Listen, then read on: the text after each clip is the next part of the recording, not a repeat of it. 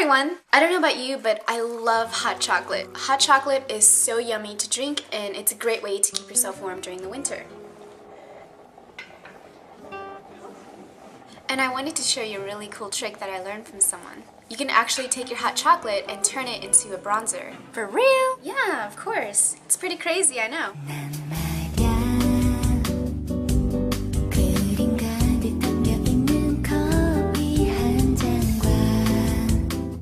All you need is regular hot chocolate.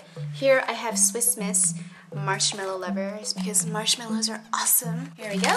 Comes like this. I don't know about you, but when I was young and you know the cereal Lucky Charms, I would just pour the cereal in the bowl and literally pick out just the marshmallows to eat because it was so good. And this is nothing but marshmallows in here. So good. Here we have the regular hot chocolate, right here. And I'm gonna pour it on my plate. I just need just a little bit, as you can see. And we're gonna see if this really works because I haven't tried this yet.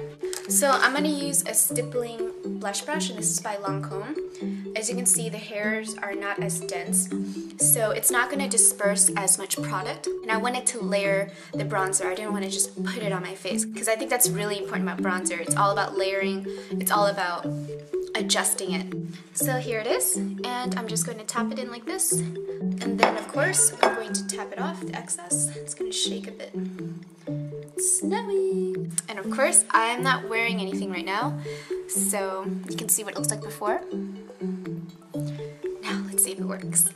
Smile, and on the apple savory cheekbones, just in a circular motion, apply it on like this.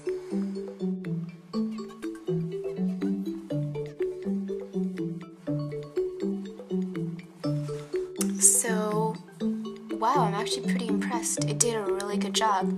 For hot chocolate, this is pretty amazing stuff. Let's try it again, and this time I'm just going to use a regular blush brush. This is from my upcoming Iku brush line, handcrafted brush. As you can see, it's really slick. To tap it off again.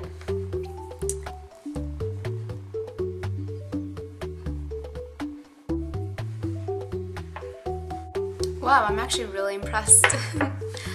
This is crazy! I have chocolate on my face. I wonder if I can like... I don't think I can do that. So it works. I'm pretty impressed. You can probably just do this for fun if you actually want to wear it out. I'm pretty sure that you can do that yourself, unless for some reason you have super sensitive skin. Then just do like a patch spot on your wrist right here. And wait 24 hours and see if you have any redness. If you don't, then you should be clear to go and try it out. It's pretty cool actually. And if you actually want to use it, I recommend storing it, and I have it in like a Hello Kitty container like this. And I know it looks like dirt, but it's really hot chocolate. And who knows, maybe you're really thirsty and you want some hot chocolate. You could just open this baby up, just pour it in, you got yourself some hot chocolate and makeup too. I mean, you're killing two birds with one stone. That's pretty awesome. So, I hope you guys enjoyed this tutorial. I know it was very fast, short, but sweet, no pun intended. But it's really fun, and I'll see you on the next tutorial. Have fun and good luck. Bye!